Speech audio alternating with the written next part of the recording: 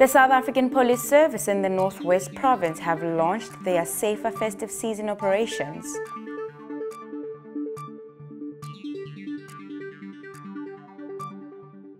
The Zimbabwean police and parliamentary security forcefully ejected opposition lawmakers from parliament after they refused to stand when President Emmerson Mnangagwa entered parliament.